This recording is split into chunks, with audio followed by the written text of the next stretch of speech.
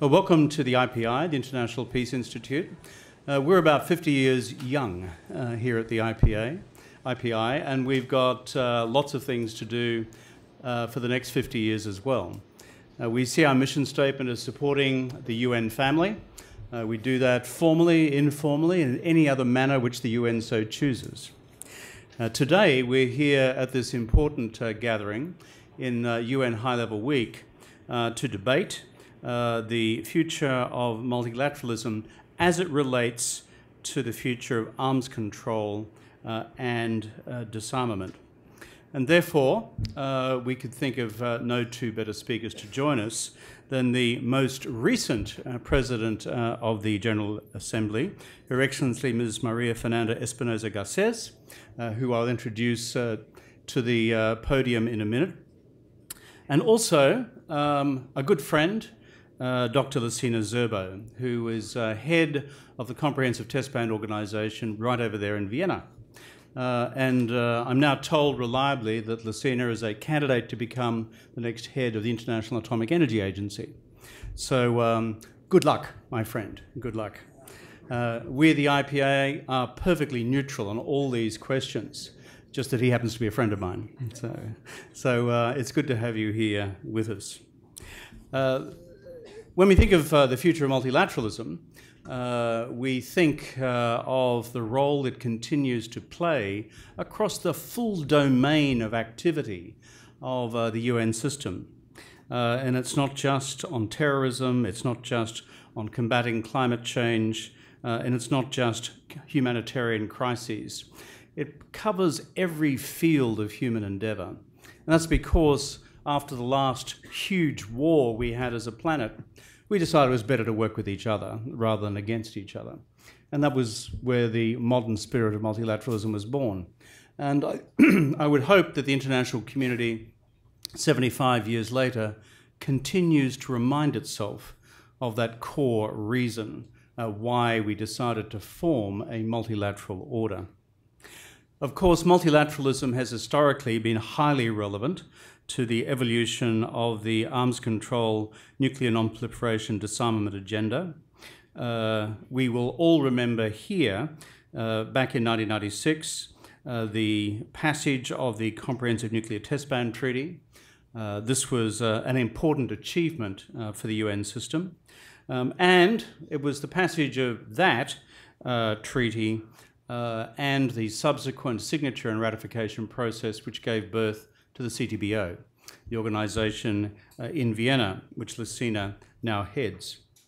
And its work, frankly, is highly important for the future of the Comprehensive Nuclear Test Ban and the overall work of the international family of nations in nuclear non-proliferation. So I think the way we should best proceed today is to have our two principal speakers give their own formal remarks against the question we've been set today, picking up the pieces in a fractured world, rebuilding trust in multilateralism for peace and security. Picking up the pieces is probably a premature topic, but something which is hovering closer and closer to reality, unfortunately, as we see what is happening in the whole non-proliferation space around the world today, without naming any particular region or any particular state. So to begin proceedings, if I could ask the most recent president of the 73rd General Assembly, 73rd General Assembly, Her Excellency Maria Fernanda Espinosa Garcés, to address us, and then I'll have great pleasure in introducing to you Lucina Zerbo. Maria.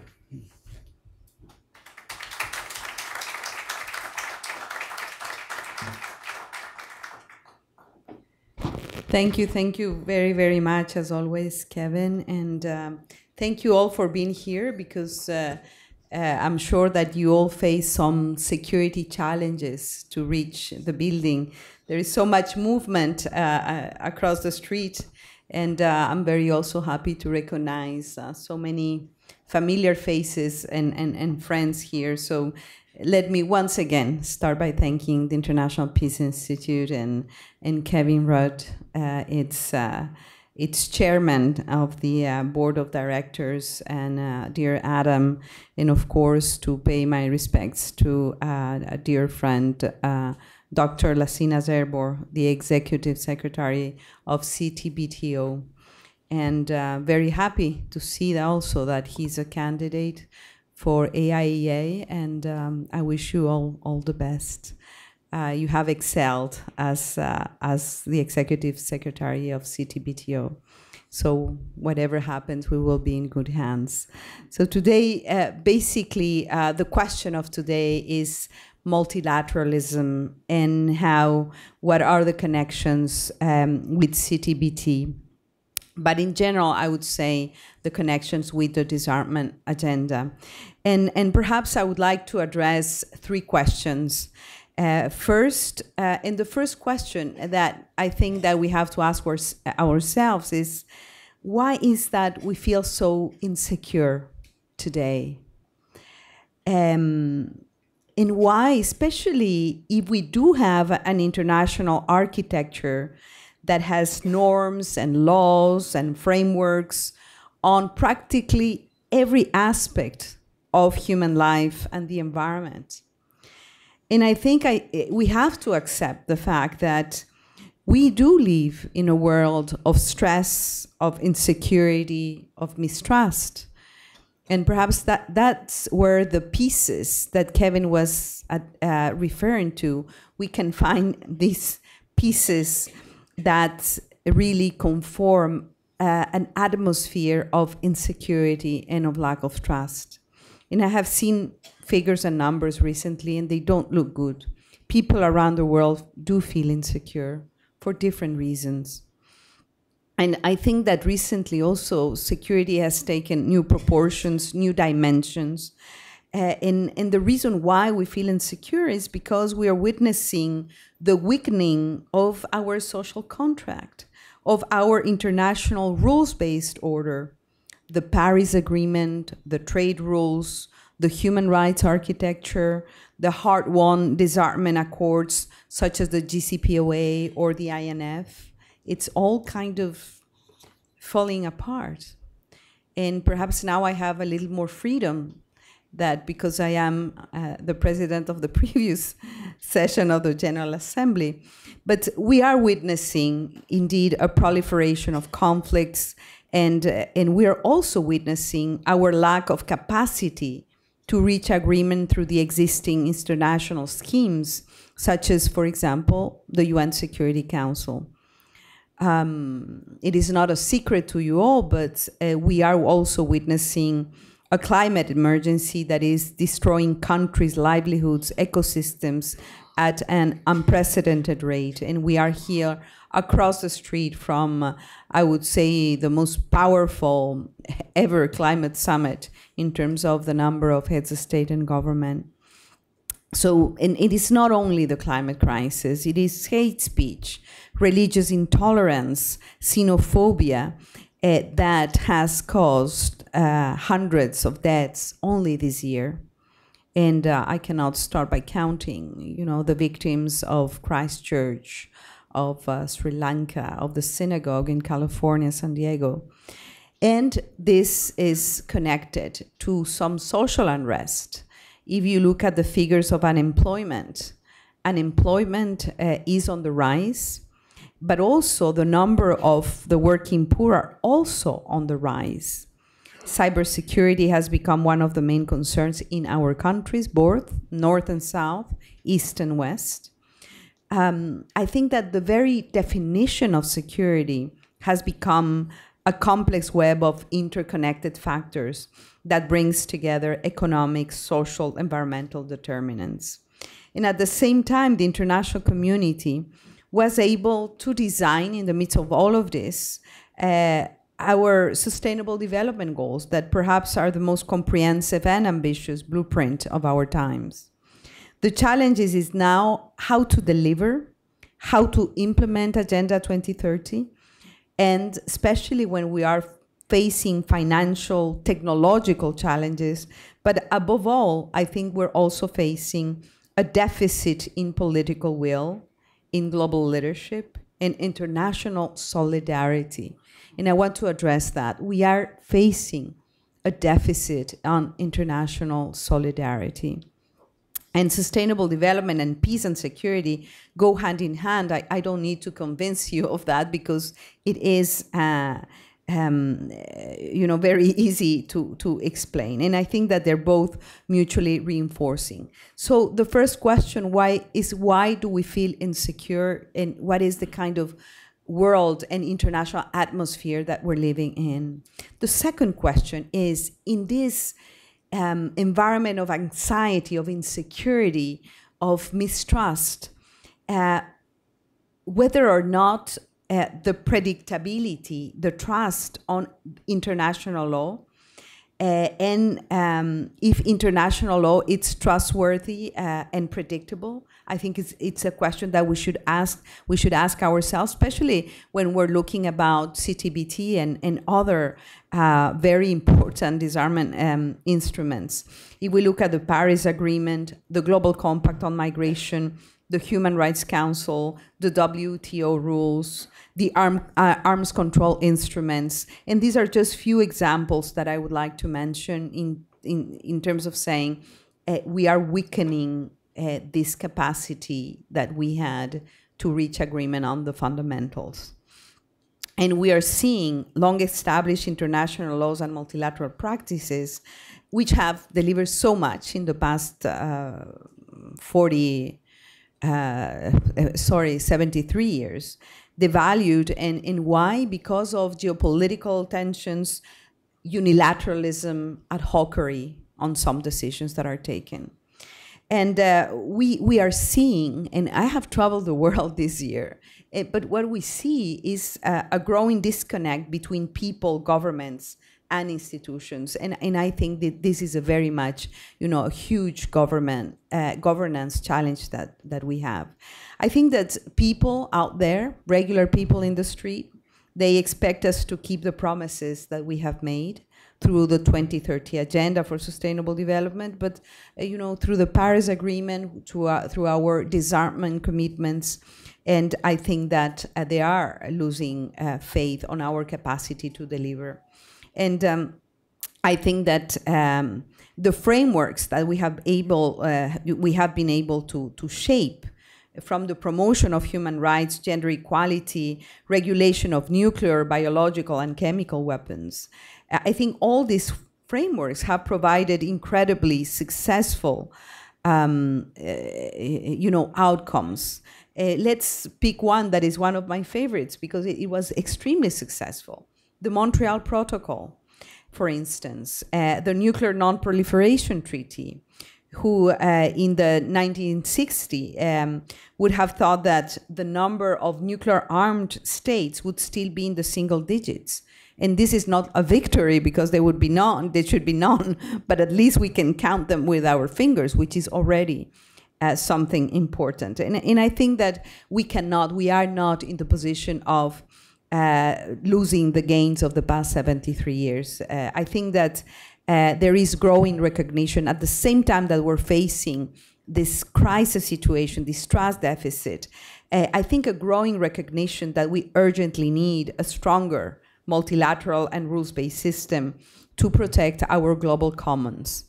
And this is critical. And what are the global commons? Things that are so fundamental to our survival. Global commons such as the atmosphere, the one we all share, and that's why we're in trouble with climate change, the ocean, cyberspace, global goods. And the most important global goods are peace and security, precisely. So as already mentioned, I think we have to face it. We are living a world of multiple crises, but at the same time, we see that our world is more interconnected, more interdependent, and yet more polarized.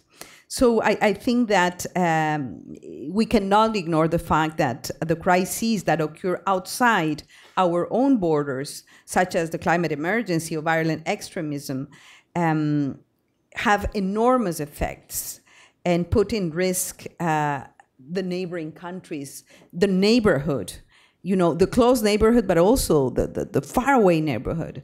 And we had a meeting with 45, the most important scientists working in the Amazon. And the message was very clear. If we destroy the Amazon, it's not only bad for Amazonian countries, it's bad for the non-Amazonian countries in Latin America, but it's bad for world climate and world biodiversity.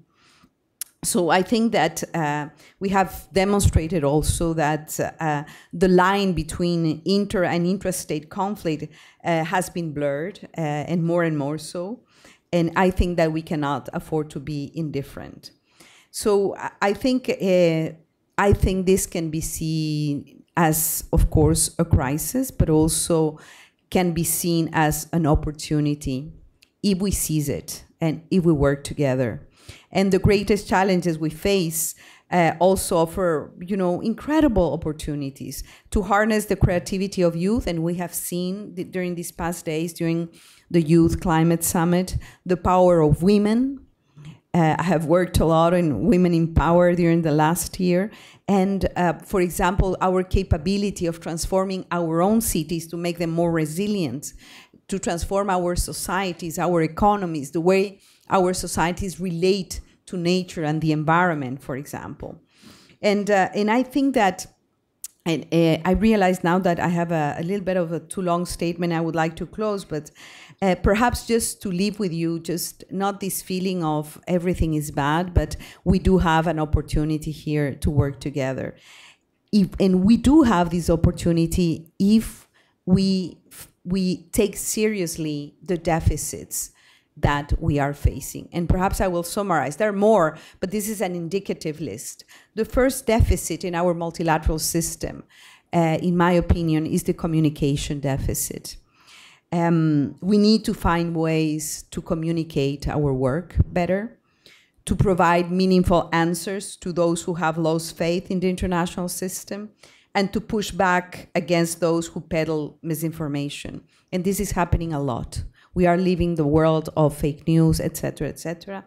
But I think perhaps the most important part of communication is something that I've been saying, and the Secretary General across the street has said. It's not only about communicating, it's not only about translating the work you do to the regular public, it is about listening. And I think that we need to listen more also. The second deficit is inclusion. And the UN, of course, we all know the UN is an intergovernmental organization. So it is clear that states, member states, should be in the driving seat, no question. And they need to be accountable for the decision they take, that we take. But I think that we have to really come up with a clear blueprint, a clear agreement on how to include stakeholders in our conversations. It cannot be an ad hoc basis. It cannot be case by case. And I have experienced that last year a lot. Depends on the theme, depends if it's sensitive or not for country A or B, but we do need to have a predictable system to make sure that we give voice to local governments, civil society, women, indigenous peoples, youth organizations. They all must play their part. And not only as the voices to interpelar, to criticize and question and demand, which is fair enough, but also that they have a co-responsibility in finding solutions that we need. So I think that we need to establish more predictable means to include these voices. So that would be the deficit inclusion. And perhaps the third and last, there are many more around the room. I'm sure that you can come up with many more. But the third, I would say the delivery and the action deficit. And that's why this climate summit is called the Climate Action Summit. And I think that we must expend as much effort on implementation as we do on our deliberations. I think, for example, that if we want to achieve the Sustainable Development Goals, the Paris Agreement, and all of the rest, I think that fulfilling our promise to save succeeding generations from war needs really, to value multilateralism in its capacity to deliver for the people. So if we see the CTBT, for example, and perhaps just to end, we just commemorated the 10th anniversary. Was it last week? Yeah, it was. Yeah. So basically, we took that opportunity to enhance public awareness, to enhance education, but also to call on the countries that were still waiting for them either to sign or to ratify. We're so close. We are so close. And this issue is so important because we know that after 1945, we have had more than 2,000 nuclear tests that have been conducted. So it is a real threat. And it is perhaps one of the, when you say a successful treaty, it's easy, you say the protocol, the Montreal Protocol. But now I hope that one day we should be able to say the CTBT also was a success, and we have to work towards that. And I think that we have to acknowledge we are living a very dangerous period in the nuclear part, marked by really tough tensions among nuclear armed states, unfortunately. And in my opinion, there is only one way to resolve these tensions and to keep our world in peace. And the only way is dialogue and diplomacy. So we need a lot of that.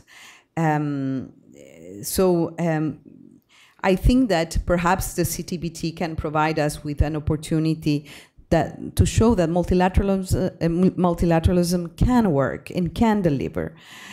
We do need that the convention enters into force, and that's why I appreciate so much the work of the CTBTO and of Dr. Zerbo in trying to push in order to make it happen. So I think that we do have opportunities.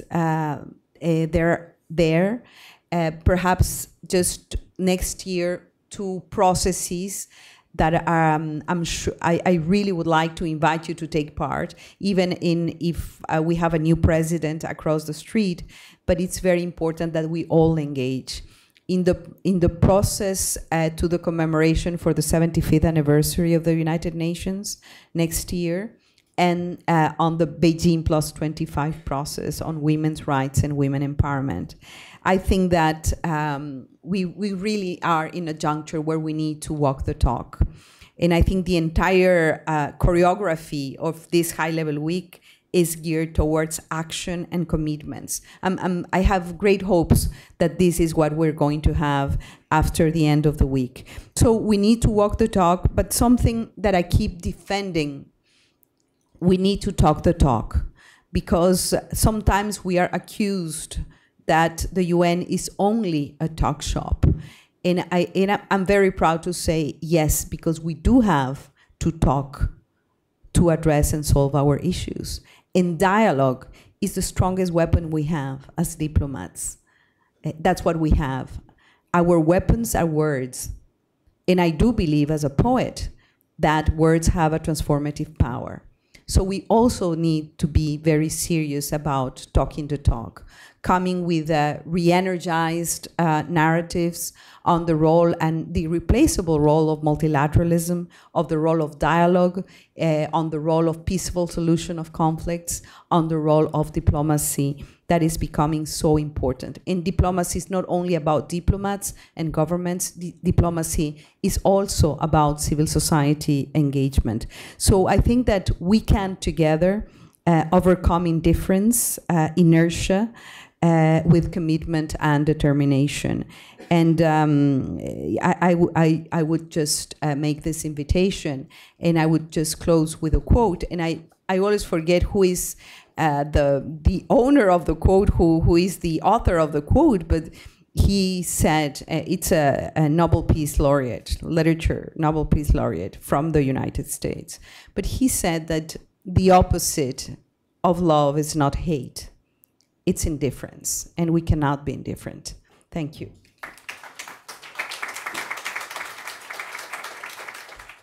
Well, ladies and gentlemen, I look forward to having more poets as President of the General Assembly in the future. Poetic imagination is something which we in the international family could have more of rather than less. So thank you, Maria, for firstly being an activist President of the General Assembly, because an activist President of the General Assembly means that you are asserting the voice of member states in a system which ultimately, as we know, has particular powers attributed to particular states, given the nature of what was agreed in the Charter 75 years ago. But also to thank you for your passionate and continuing commitment to such important challenges as plastics, and your passionate and important commitment as a strong woman President of the General Assembly to Beijing Plus 25, which is finance and women's empowerment. And we hope that you will remain engaged with these two big agendas into the future.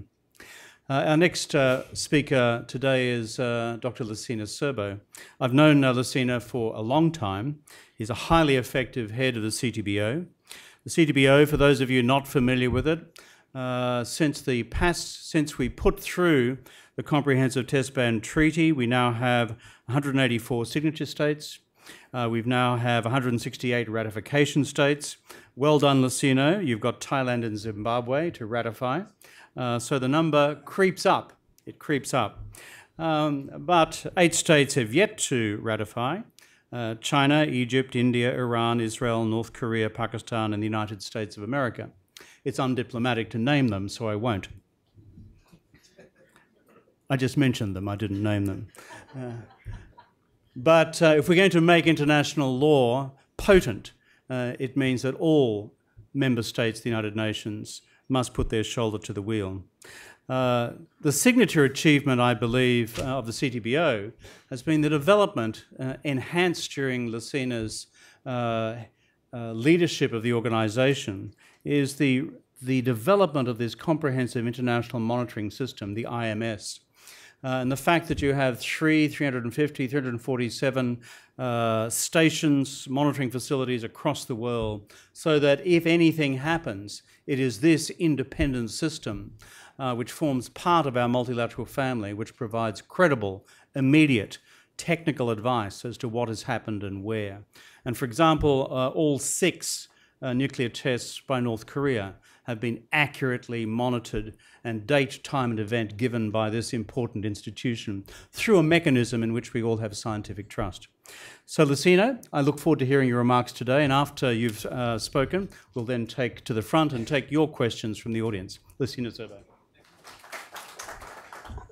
Thank you, Kevin, my good friend. So let me thank the International Peace Institute for hosting us today, together with an effective 73rd UNPGA, Miss Maria Espinosa, whom I've known from Ecuador, because Maria was part of the process to build 2 wonderful stations of our international monitoring system facilities in the Galapagos Island. That wasn't an easy task, so and that basically put Ecuador as a country very close to my heart, because when people ask about my achievement, the first thing I want to say is building those 2 stations in the Galapagos. But the only thing I forget to say is that I haven't taken leave in the Galapagos to enjoy, because I wanted to make sure that people don't think or didn't think that I was going there for holiday, but I was just going to build a station and then come out. So I'm still looking forward to going for holidays in the Galapagos. But anyway, thank you. Thanks to you all for being here.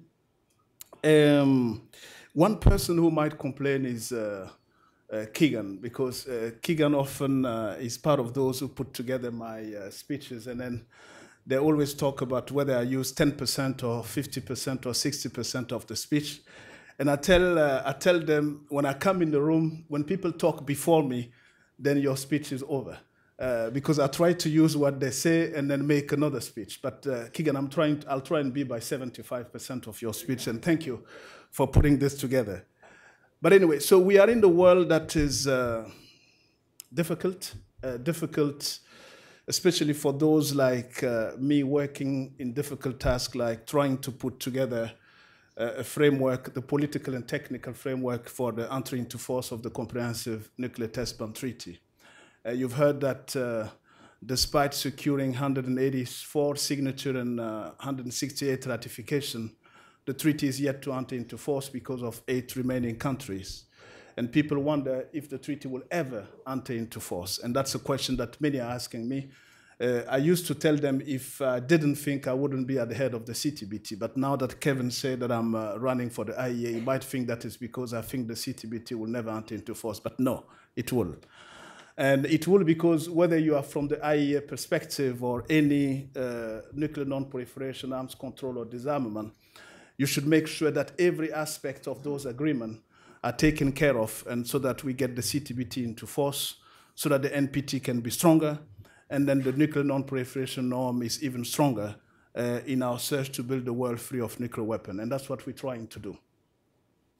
So, but the question we're asking ourselves today is how can the international community come together to rebuild trust? Maria Fernandez has talked about the deficit of trust. And then it's true, to rebuild trust and then to strengthen faith in multilateralism to confront the global challenges and thereby secure a more peaceful and prosperous world for the next generation. I mean, everybody's talking about the next generation today. And we have the CTBT youth group with nearly 800 young ladies and men who are advocating for this wonderful treaty. But if we didn't bring the young generation, would wonder, because they think that this is our world, but with communication means Twitter, Instagram, and I mean, there's some that I can't even name. I mean, the youth are not the next generation anymore. I call them the current generation, but they're the one basically dictating how we should work. Because if you're not on Twitter, you're not on Facebook, you have your kids at home, they come with things that you don't understand. So you have to let them basically lead and then give them your smartphone to download an application for you and so forth, so that you can follow what's happening in the world. And this is the world we're living in. And at the same time, the world is interconnected by all those communication means, and then we still think that we're not communicating well enough, and that's what Maria Fernandez said. But I'm going to come to a point that I've noticed myself in traveling around trying to advocate for the CTBT. And you're absolutely right, Ms. Espinosa. I think communication is a big problem. And I'm going to talk, when you take the arms control and non-proliferation framework, you go to one of the developing countries, Burkina Faso, to name it.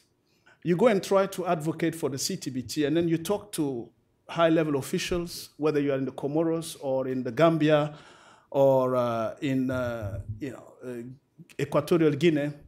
You advocate for the CTBT, and then you talk to the parliamentarian, and then in the end they say, oh yeah, we're ready to ratify the Prohibition Treaty. Okay? Because in your discussion, they think you talk about the Prohibition Treaty. People just don't make the difference between the CTBT, the NPT, the Prohibition Treaty, and then many of the international agreements that are on the making or that are pending ratification or entering into force and so forth. We're not being fair to the developing world. And I'm saying we're not being fair because we're not communicating well enough. And we're not communicating well enough because simply we're bombarding the developing world with so many information at the same time on the same issue, which is non-proliferation and disarmament.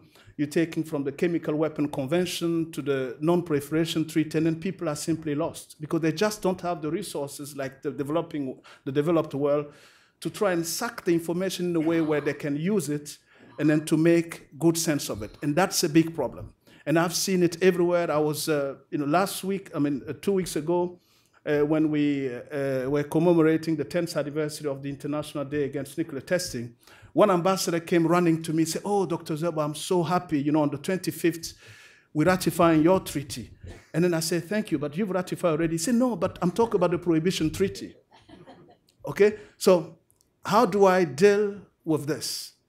And this is one of the big problems that I've faced myself. And then I think communication should help deal with. But it's not only the smartphone, it's not only going, it's about working in a synergetic way where we link all aspects of non-proliferation and disarmament. I'll give an example.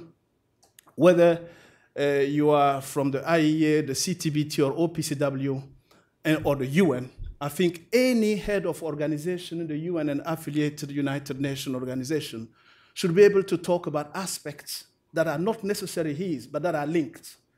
If a head of the agency is going somewhere in a country that has not ratified the CTBT, he should be able to talk about the ratification of the Comprehensive Test Ban Treaty, because it is important. It is as important because linking it to his own issue, we can make a difference for the Non-Proliferation Treaty.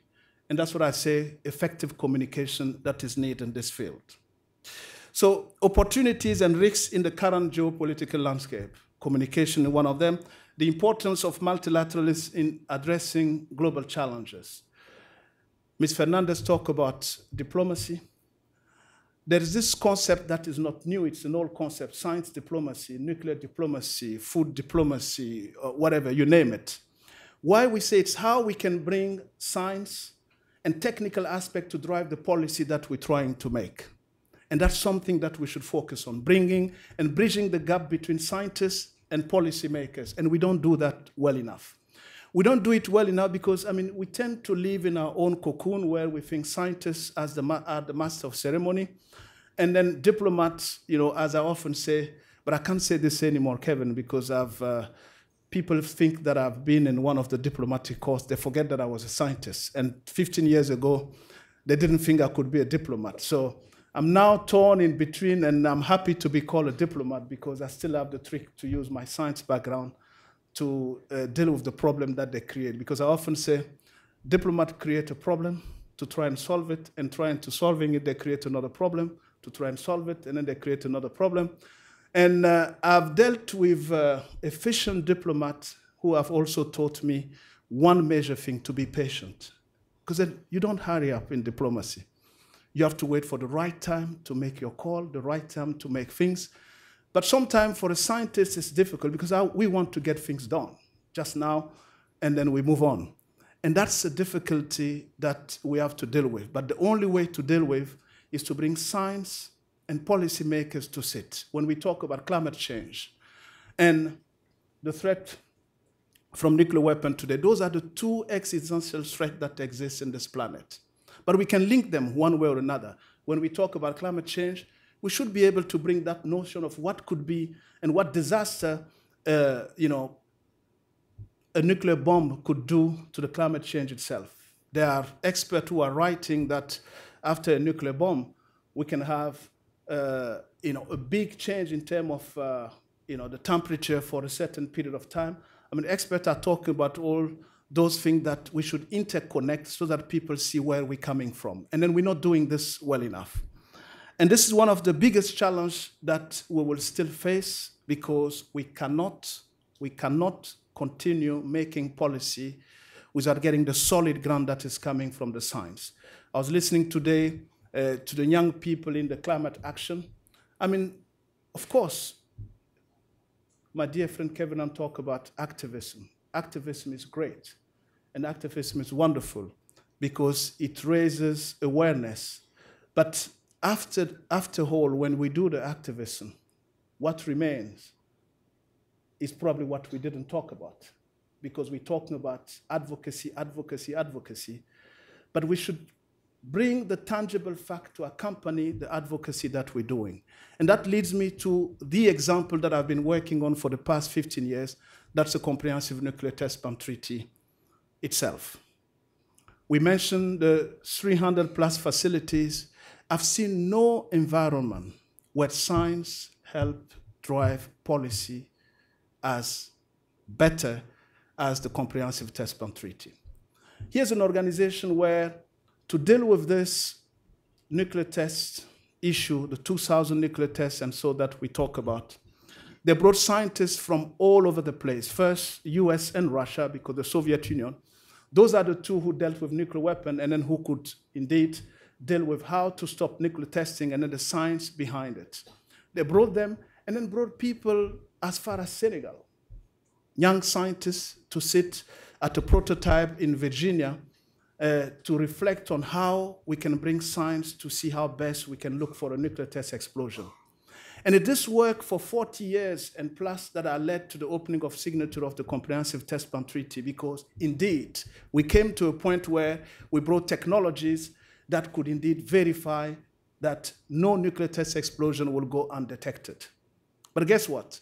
We did the science, we brought the treaty, we opened the treaty for signature, and then the treaty is yet to enter into force, and we tend to forget sustaining this wonderful infrastructure and the wonderful science behind this treaty. And that's the difficulty that we're facing. We have an organization setting that is working to perfection.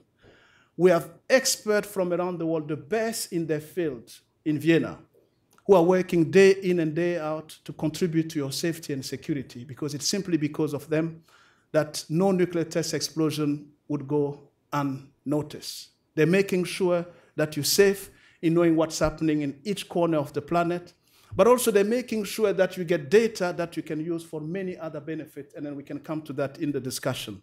And yet, we have a treaty, one of the organizations that people contribute the most to, because we have one of the organizations that's the most adhered to treaty. But not only this, our assessed contribution is over 95%. People wonder, a treaty that is not enforced, and then an organization that is getting more than 95% of its contribution. You tell me, how many UN and UN-affiliated organizations get this type of assessed contribution? Very little. But then, when I say this to any of the developing countries, people say, why? But they say, but Lassina, you're working for an organization that belongs to the big players, and that's why they're paying the contribution, because they need the information, and they don't care about the treaty. And that's the biggest challenge that this organization is facing right now. Why having a strong infrastructure, a strong framework for the verification of the treaty, and not ratifying a treaty that could contribute to the whole NPT framework? You mentioned 8 countries that I'm not going to mention. Kevin, I think you're at the experience and age where you can do it without fear. But I still have a bit longer way to go, so I'll be careful about mentioning them. But anyway, we know who they are, and then we have to make sure that we bring them through the science that drive the policy to tell them that, come on, you can't have this wonderful infrastructure, something that former Secretary of State John Kerry called the greatest accomplishment of the modern world. That's the international monitoring system. But why the greatest accomplishment of the modern world is suffering the entry into force of the treaty that it's supposed to help verify? And that's a challenge that we have. But we are hopeful. We're hopeful because there's no other option. And that leads me to my last point, which is, if we do not, or if we cannot get the Comprehensive Nuclear Test Ban Treaty into force, what else can we do? What else can we do? The Prohibition Treaty is wonderful. What we want to achieve, it's a world free of nuclear weapon. But the CTBT is such a low-hanging fruit that my perception is, if we can't get this in our pocket, it will be hard to get any other treaty in arms control, non-proliferation, and disarmament. So let's work in getting this. Let's combine the science that this CTBT is showing wonderful enough to verify an important treaty, and let's show that this is the example where we bridge the gap between people who traditionally don't talk to each other, and then that if we don't get this treaty into force, it will be more and more difficult to move on progress in non-proliferation and disarmament. And that's what we need, and the CTBT is one of them. I know Kevin wants me to be short. I'll stop here, and then I'll take your question when we come. Thank you so much.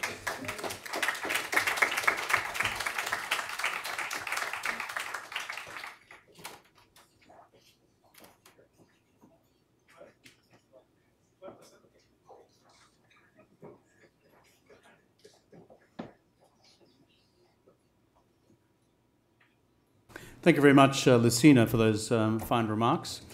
We are blessed today to have with us a poet, a scientist, and someone who names states. But both of you are international civil servants, and both of you have become international diplomats. And the business of international diplomacy is to move the dial.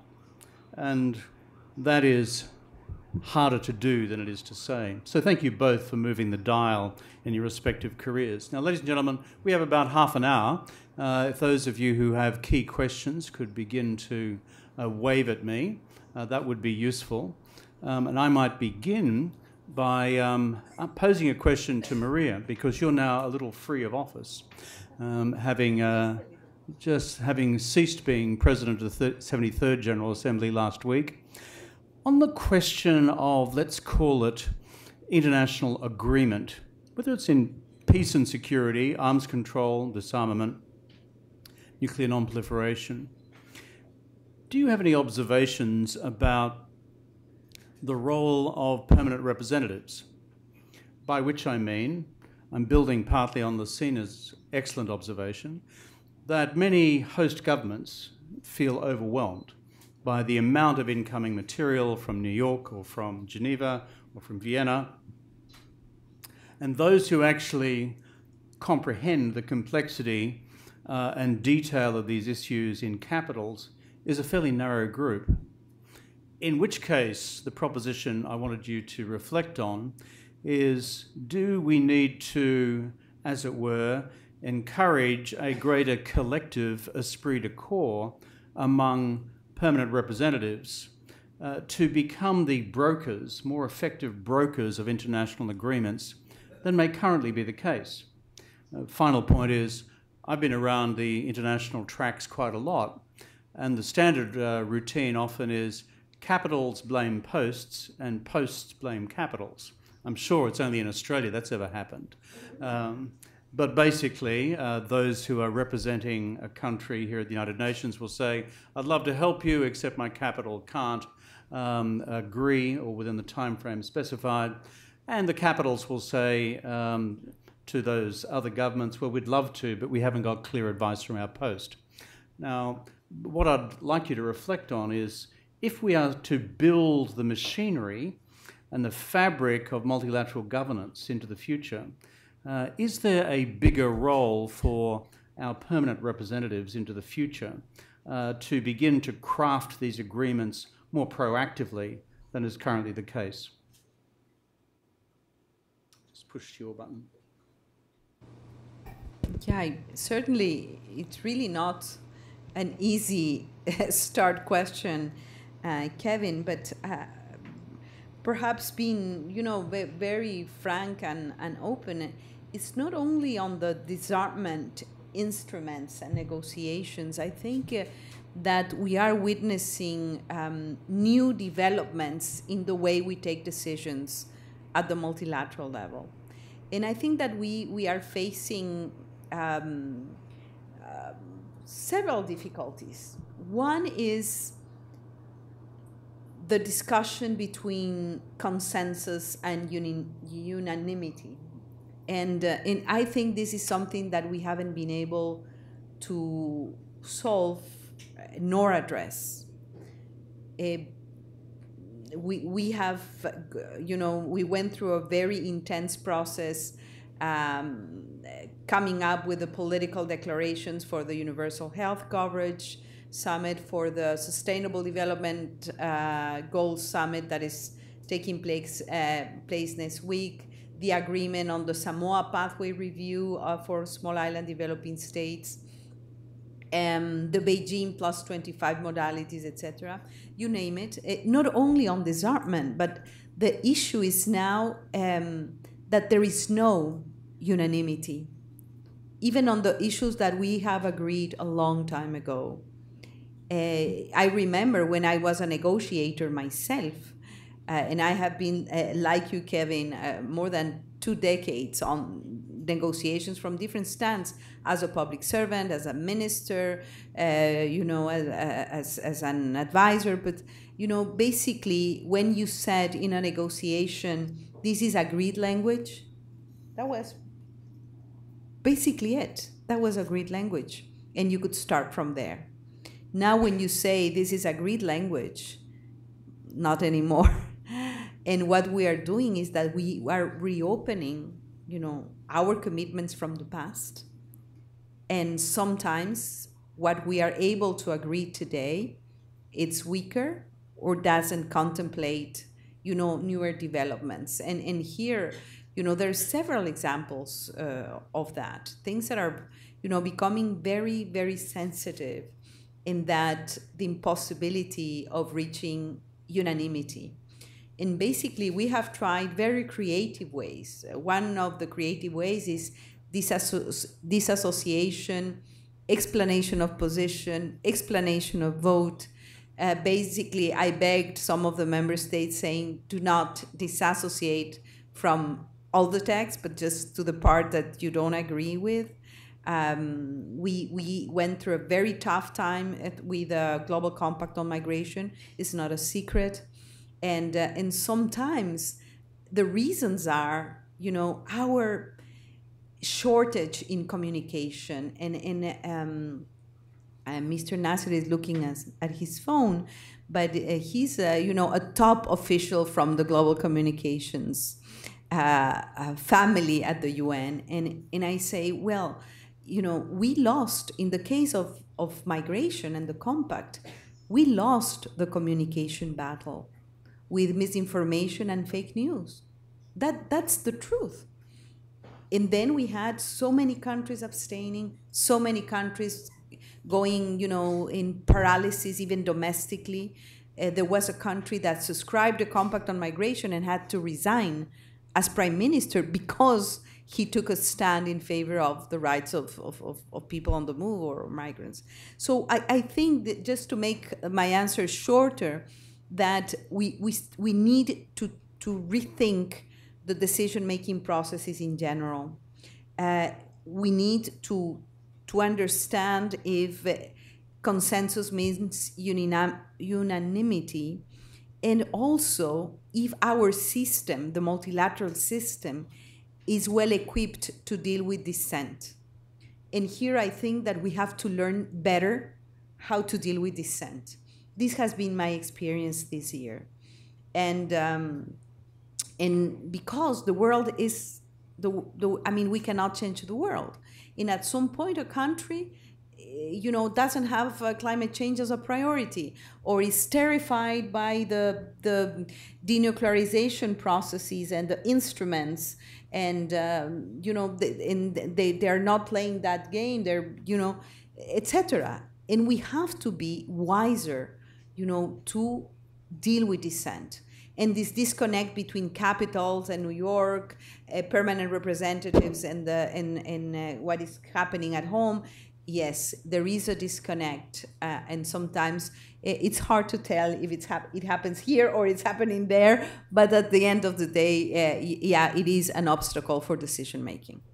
I think to reflect on that momentarily, for example, in the G20 process, I remember during the financial crisis a decade ago, my point about permanent representatives is this: it was actually a Sherpa process at the officials level which actually made it work. You actually need a group of people who are across the politics and the policy of what is being proposed in order to become the brokering agents for agreement.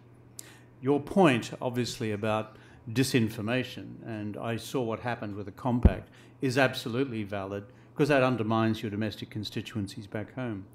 But I wonder whether our permanent representative class, for want of a better term, have a new set of responsibilities, given all the pressures being pushed down against the existing multilateral framework to unravel what we've agreed, let alone to push it forward.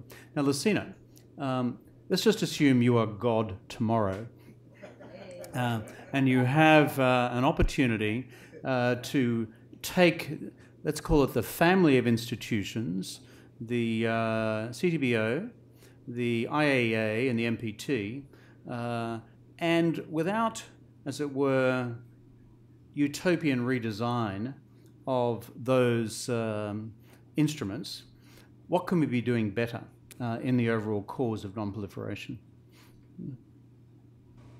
Thank you, Kevin. I'm hesitating because I'm a candidate for the IEA, but let me say it anyway, since you say that I have to picture myself as God, which I will never be. But let's picture myself as somebody who is looking from above.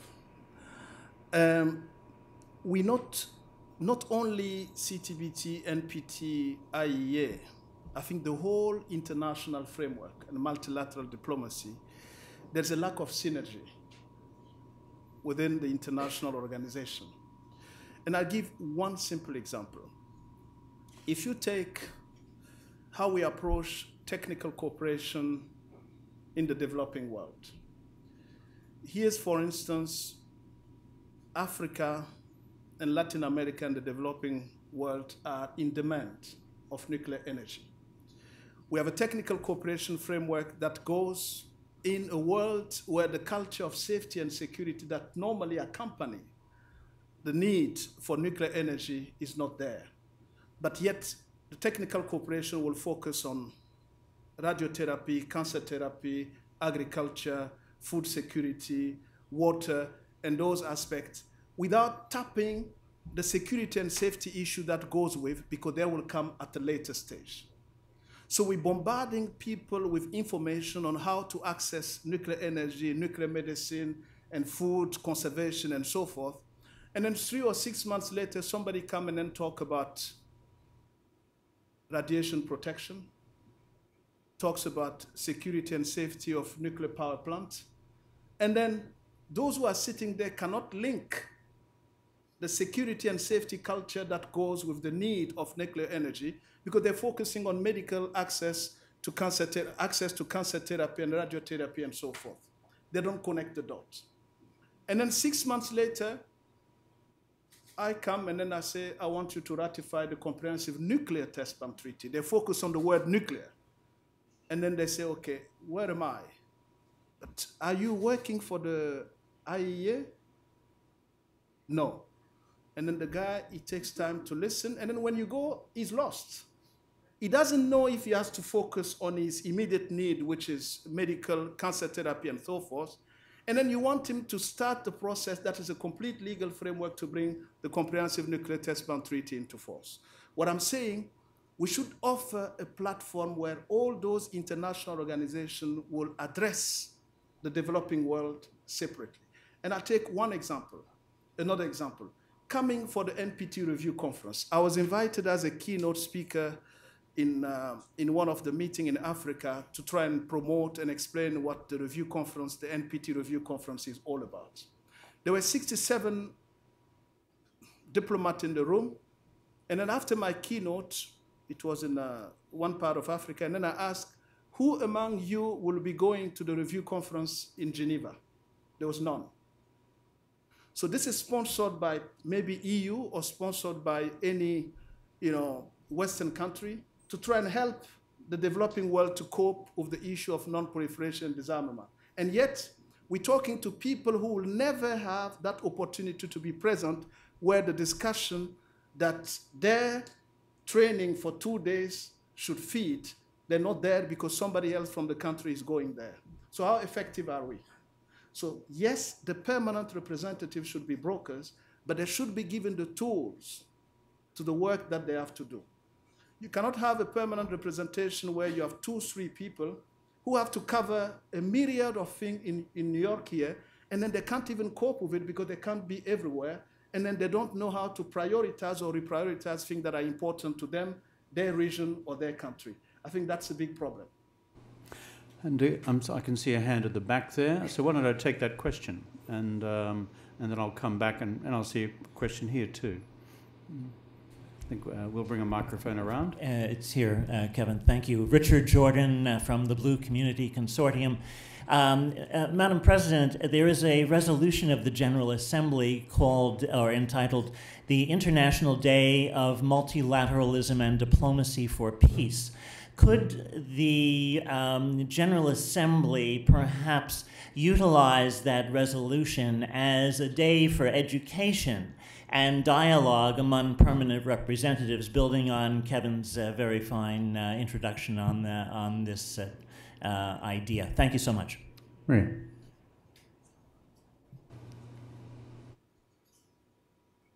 Well, thank you so much, because sometimes it's great to hear that people that do not live across the street, they know their resolutions, by heart. And thank you for acknowledging that resolution who established the International Day on Multilateralism and Diplomacy for Peace. So we have made full use of that new resolution. This year, we had a high-level discussion that I think it was extremely fruitful. Just prior to the formal General Assembly discussion, we had a very fruitful informal debate with the support of the IPI, precisely. I don't know if you remember that, Kevin, with full house. It was lunchtime. Over here. No lunch provided. And I said, well, no one is going to come. It's going to be empty. But we were able to have a packed room for a conversation on multilateralism. I take your point that we should be perhaps more creative. This year, it was the groundbreaking the first time. And I think that we should use that for awareness raising, for education, to bring the discussion to the model UN exercises worldwide, young people. There is we can make full use of that resolution. I think it's very, very powerful. And this year, even before the resolution, we were able to organize 2 events to bring the heads of all main organs of the UN to sit down together and discuss synergies, coordination. The last one was on the 12th of September, across the street. I don't know if you were there, but it was extremely interesting. Secretary General, President of ECOSOC, President of Security Council, President of the GA. Unfortunately, we missed the President of the International Court of Justice. Last minute, he wasn't able to come from The Hague, but we did it for the first time. I did it twice, actually, and I really highly recommended my successor, President Tijani Mohamed Bande, to continue with the tradition. Conversation here, but conversation outside the walls of the UN are much needed. UN 75th anniversary, golden opportunity to do that, and thank you. It's interesting, it goes back to one of your earlier remarks, Maria, about the importance of continuing to talk the talk of multilateralism.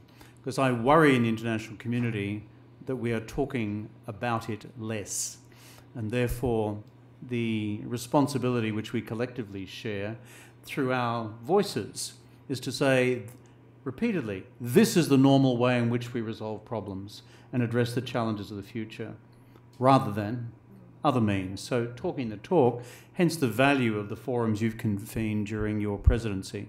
Question at the back, sir. Sorry, thank you. I hope you can all hear me now. Wasim Mir from the United Nations Foundation. Thanks to IPI for organising the event. First, a question to Madam Ex-President. I mean, she's been one of the most compelling speakers and one of the most engaging speakers I've seen as President of the General Assembly, yet she highlighted engagement and communications being one of the big challenges for multilateralism. So in your perspective, what have you done over the last year that you felt really has worked in terms of engaging with the public, and what have you found, now that you're not in the UN system, what have you found to be the real barriers to getting through to the general public on the ground? Just a follow-up question to Dr. Szabo. Again, you've got a scientific background, and when I was growing up, one of the things in terms of communications, I always remember that when a scientist said something, we believed them. It was seen as, you know, being neutral, being the truth, and we can then base a discussion on it and come to an agreement. That no longer seems to be true. So I don't know whether you'd like to offer some perspectives from a scientific perspective, how scientists can better get their message across to the public. Thank you. Why don't we take you first, Lucina, and then Maria. So how scientists can get the message across?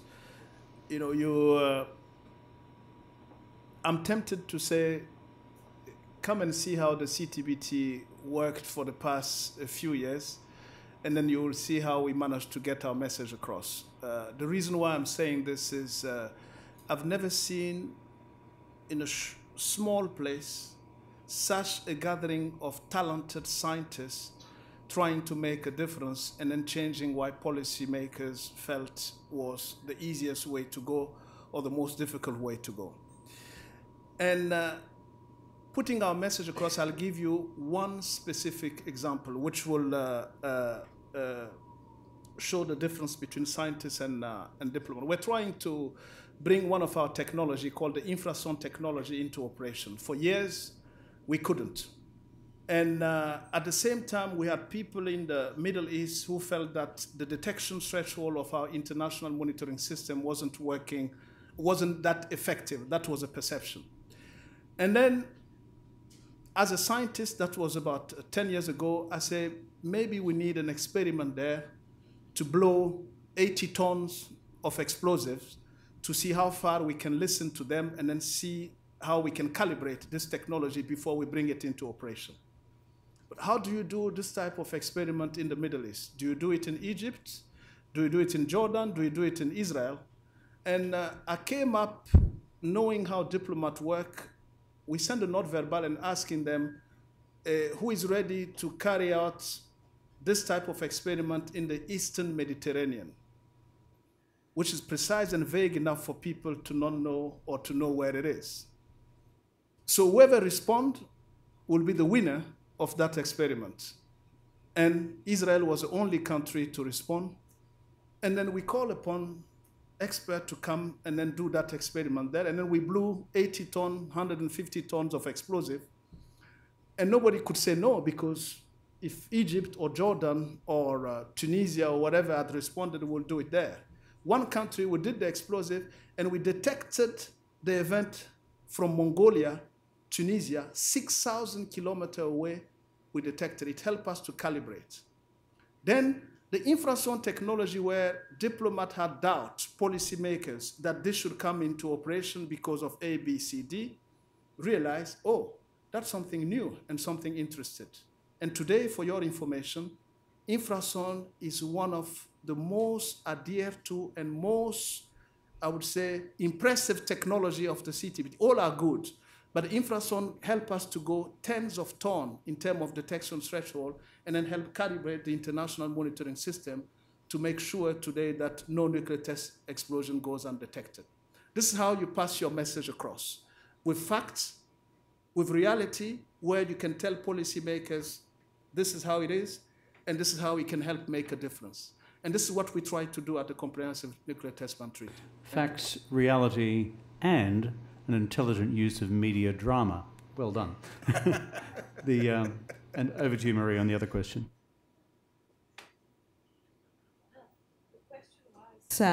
I think it very much was regarding the theme of last session. You know, when you are elected president, you have to select a theme for the year session. And I did a lot of consultations, spoke with a lot of member states, etc. And the phrase for last year was making the UN relevant for all. And you know, we put all the energy and the thinking and the work of the presidency and my cabinet to make sure that we were able to connect with people, to translate. I think that the UN needs to do a lot of translation work, but not on the official languages. I'm not referring to the interpretation, but to translate how multilateralism operates and touches and transforms the lives of people. So the talk shop produces norms and policies that affect and transform the life of people on the ground. And wherever I traveled, you know, the official part, and then I said, I need to go to a university to meet with a youth group, wherever they are, women's groups, civil society people, academia. And I think that if we multiply that by having spokespersons, I kept saying ambassadors across the street, you should all be spokespersons for multilateralism and the UN. And every time I said, do you know, to young people or high school students, you know that the UN provides food for 90 million people every day. 90 million. 90 million people. You know that the UN provides 50% of the vaccines for children worldwide. You know that the organization that arrives, in 2, 3, or 4 hours after a disaster happened, a major earthquake, a tsunami, whatever. It's the UN and our humanitarian architecture. So we do touch the lives of people, and I think that you know, when people think about the UN, and we did some focus groups exercises, it's amazing. You show people a flag of the UN. They smile, they like the UN, they immediately connect with the logo. And when you ask them, can you explain what the UN does? You know, they look at you just like, you know, empty look, and they, after little time, they for example, they mention UNICEF. That, it comes to mind, UNICEF, children. But there is no knowledge nor understanding of the whole elephant of the United Nations. So I think that we do need to do a better work, not only of communication, but of listening and of translation as well. But I think the best public relations thing that we can do is keep our word, meaning implement our agreements. And look, for example, this year we broke a record on resolutions at the General Assembly. We passed 343 resolutions. And I kept saying, you know, to my brothers and sisters, the permanent representatives, please go back and check the resolutions that you have adopted this session, and make sure that we make sense of what we agreed upon, and let's go back and see how these are useful to improve our domestic policies at home, to improve our legal frameworks, to improve the way we deliver on X or Y. And that is why also the Sustainable Development Goals are so powerful. It is our survival kit of the 21st century, and we need to deliver and implement. I hope that I responded that question, but basically I think that it is an ongoing effort, and we should keep repeating ourselves. We need to make the UN relevant for all. Now we've got time for one more question, 3 or 4 minutes. Quick question up the back. I'm sorry, there's one up the back. Thank you. And then quickly here, and then we need to wind up. Good to see you again, also back. Maher Nasser from the Department of Global Communications. I mean, you touched on a core point about communications. The world of communication today is different than it was, and it keeps changing at a pace that we cannot keep up with. If you look at social media and new technologies, the most things that go viral, other than pictures of cats, are messages of hate and anger, and that promote fear. And of course, the ability to respond in real time to those is beyond the capacity of any communicator or even head of agency or diplomats. And I think this is when we talk about multi-stakeholders and the new kind of multilateralism needs to bring in the new stakeholders of the big tech companies who, in a way, are much more powerful than most governments. The capital, if you add the capitalization of the 5 biggest companies in the US, that's more than the GDP of all countries in Africa.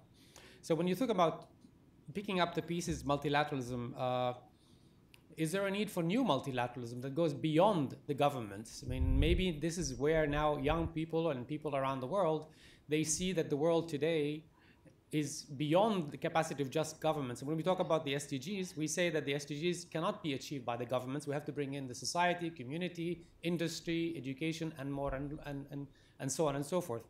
And on the other extreme, how, other than the hatred and anger that campaign stifled the Global Compact, we see what one little girl did.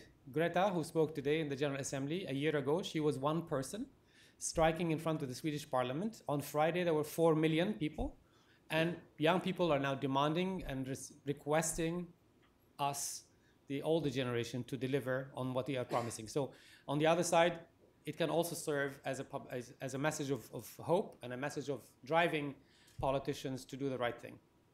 And I'm going to ask the impossible question, which is 60 seconds from each of you to conclude, because our time is up. Firstly, Lucina, then Maria, and then I'll wind up. Yeah, but let me thank Maher Nasser for being here, because across the street there is a lot happening. So I really appreciate your being here.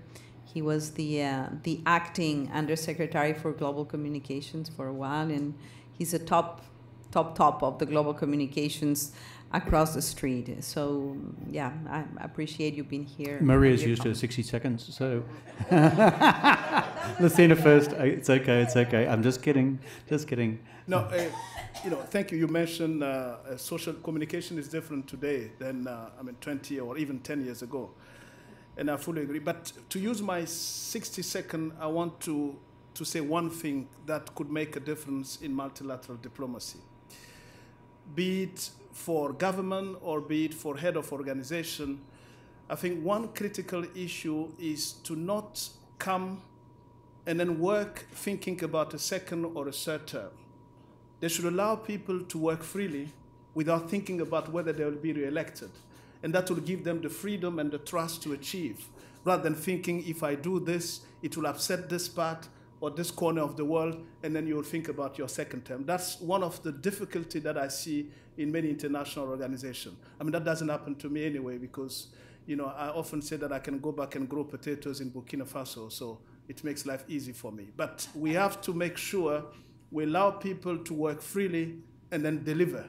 Deliver for a time, because don't think that you're there for 2, 3, 4, or whatever term. You're there for the period you're elected, and then you deliver. Like UNPGA know that she's there or he's there for 1 year, and then he has 1 year to deliver. That should be the same in all multilateral institutions. Thank you, Lucina. 98 seconds for you. Over to you, Maria.